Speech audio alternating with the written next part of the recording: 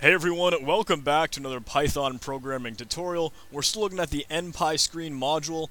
In the last video, we were checking out different kinds of forms. As you know, our npyscreen module works kind of with three different core objects and classes and things that we work with, which are the form objects, the application objects, and the widget objects. So we've got an application manager that manages all of our forms that are what we kind of see on the screen, and of course the widgets that the things we interact with and work with on the screen. So we were looking at action form and split form. We were checking them out in our documentation and seeing the differences that they had from each other and from the normal form. Now the action form was interesting because it allowed us to create both an OK button as well as a cancel button, and we had these two nifty little functions that were pretty much callback functions that would interact with and they would run when the user pressed the OK button or the cancel button. So when we worked with this in our code, what we set it up was that just so we could visualize and see what button you had pressed, we had turned off the next active form attribute, and so that way we would never exit the program really, but whenever we press the OK button, the first text box that we have up on our form here, that would display, oh, the OK button was pressed. If we press the cancel button, the second text box that was displayed on our form would say, oh, the cancel button was pressed. So that's how it worked, and this is it when we actually run the code. Like if I hit the cancel button, you can see cancel button is pressed down there, and if I hit the OK button is pressed up there. But the thing is, normally these will exit our program. They will exit the form, and if we don't have any next active form set, then we'd kind of stop executing the program. We'd be all done with the code.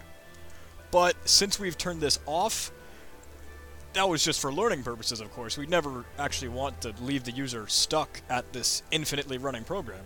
So we had to Control-C to get out of it.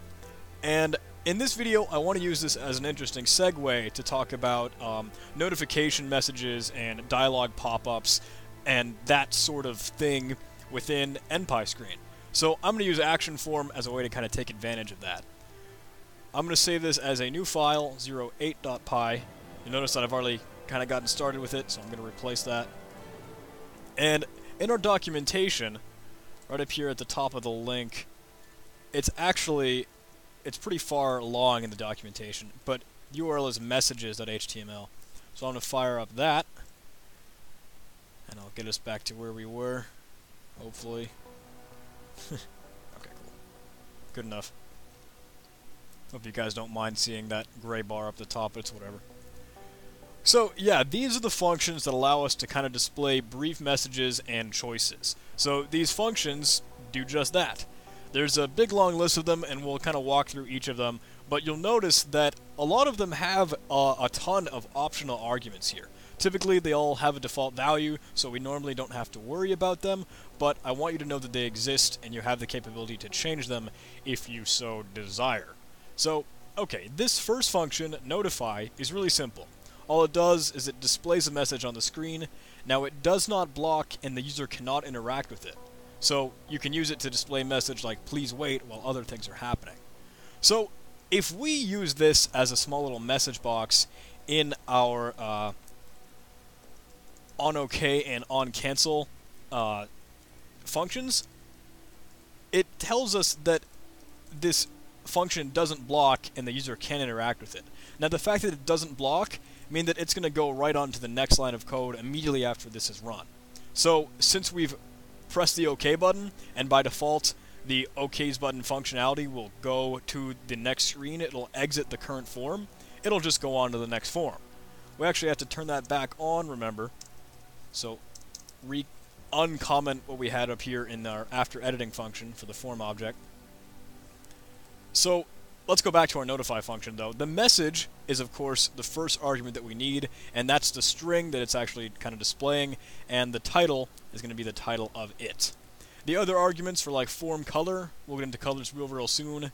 There is wrap, if the text in the message will wrap around if it's too long for a single line, and wide, which I'm wondering if there's any description for. I think wide would mean that it would take up the entirety of the screen. Let's actually take a look at it and see what it does. So I'm going to supply the title to be OK button, and we'll copy and paste that same functionality for the cancel button. remove these small comments. But remember, like I was saying, since this does not block, if I press one of these buttons, you'll see, oh hey, the OK button was pressed. I can see that message up there, and we can see this like kind of blue box acting as our message box, but I'm way back at my terminal prompt. Like, the program exited. I wasn't able to see that box for real. So, what else can we do with it? Actually, yeah, I'll look at the wide tag on this next one, or notify wait. Notify wait is another function that displays a message on the screen and then blocks for a brief amount of time. So the user still can interact with it, but it's just going to display it out on the screen. Let's try and change these functions to that. Notify wait and notify wait. Now when I run this, I hit the cancel button. It says the cancel button was pressed. You see there's no buttons here, and hey, it closes the program after a brief moment of time. I think it was, what, 3 seconds? Yeah. And we can interact with it, there's no button there, but it's just a notification message. Okay. What's next? Oh, let's take a look at that wide function, that wide argument and wide tag. So, since these are keyword arguments, or at least they have a default, we can jump to that just by entering wide equals true, rather than having to enter all of these default variables. Yes, I think it'll work with that functionality. Let's see. Yeah, okay, so wide will fill up the entire width of the screen. Nice. Now you know. And knowing is half the battle, according to G.I. Joe. Notify confirm. This is very simple. It'll display a message and the OK button. The user can scroll through the message if needed. Edit W, I would assume this is edit widget. That is a command line argument. Oh, sorry, not a command line argument, but an argument to the function that controls which widget is immediately selected when the dialog is displayed. So 0, there aren't any widgets that it can kind of look at, but if you set it to 1, then the OK button will already be active. It'll already be focused on when the message pops up. So I'll show you what this looks like in the code. Simple, we'll just change our function name to notify confirm. And now this will block infinitely until we press that OK button, right? So you can see the OK button is right down here at the bottom right corner.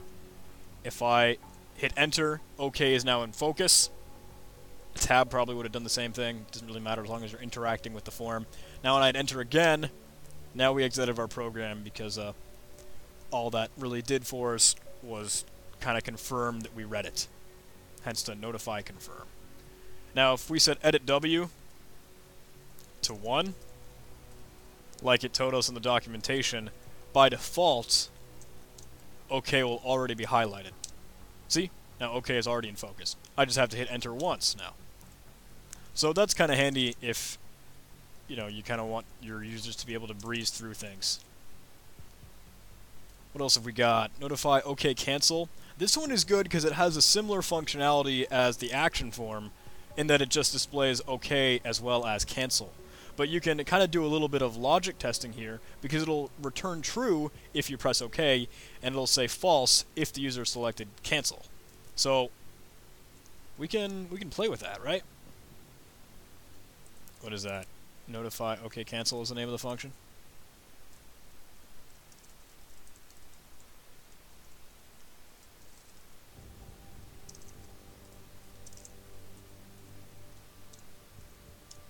See, now we got those two options. And is edit W in there? Yeah, edit W is. I kind of wonder which numbers refer to what. Edit W 1 might be the OK button. Nope, it's cancel. And then edit W probably 2 will refer to the OK button. Nice. So it probably goes like from left to right in the order of the buttons being displayed. So that's a good thing to know. And yes and no has the same sort of functionality except yes and no, and they'll return true or false depending on what you answer. So those are the ones that I want to talk about now. I also kind of want to show you a little bit more.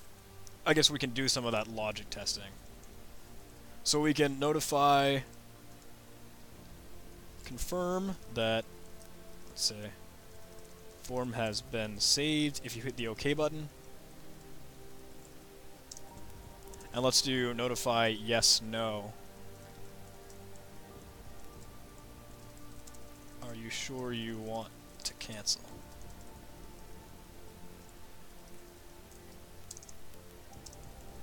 So, since this will return yes or no,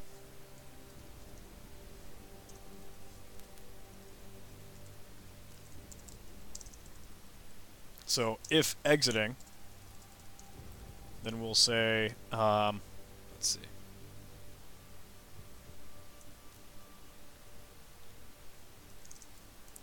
I want to say, we can notify, confirm.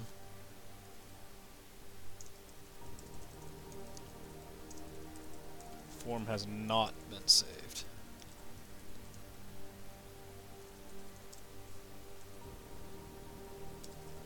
Bye.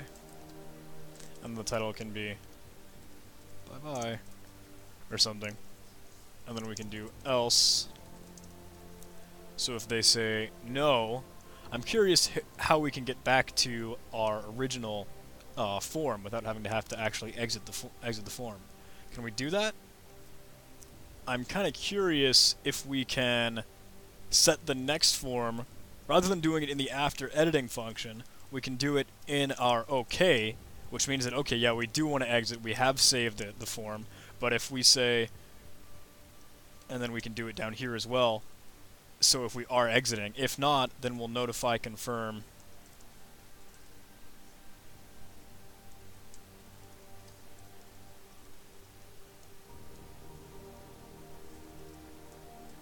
Like, you may continue working.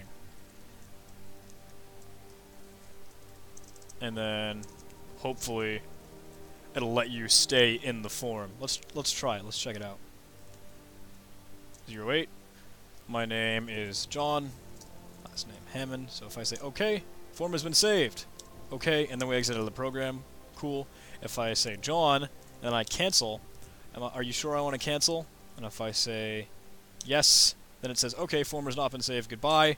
I hit OK, and it exited out of my form. Cool. If I say John, and if I go to cancel, I say, are you sure you want to cancel? And I say no, it says, OK, you may continue working. And then we get right back to our form. Cool. That's kind of nice. So the way that I got that to work was because the set next form has only been set when we actually OK out of it or cancel out of it. So that's when we actually want to exit the program. So I took it out of the after editing function from our form object and just kind of set up that functionality instead in the on-OK or on-cancel function calls. So that's a little bit of a, I don't know, shift around that, I mean, if you want to do, you certainly can do. That's, I think, one of the simplest ways to kind of confirm whether or not you want to stay on the form or not if you hit cancel or OK. It's just determining what you want to do. But a good thing to remember is that notify yes, no, and notify OK, cancel, these two choice functions that have a little pop-up message, they'll return true or false. So you can just do an if statement and test with those guys if you want to exit or not, if you do agree to some terms and conditions, if you want to copy or move a file. You can set up all of these choices however you want them to. But I wanted to show off that functionality to you. Those are the brief messages and choice functions in the npyscreen module. Thank you guys for sticking with me. I know this probably turned into a bit of a longer tutorial just for showing off these small functions, but hey, hope you enjoyed it, and well, I'll see you in the next tutorial.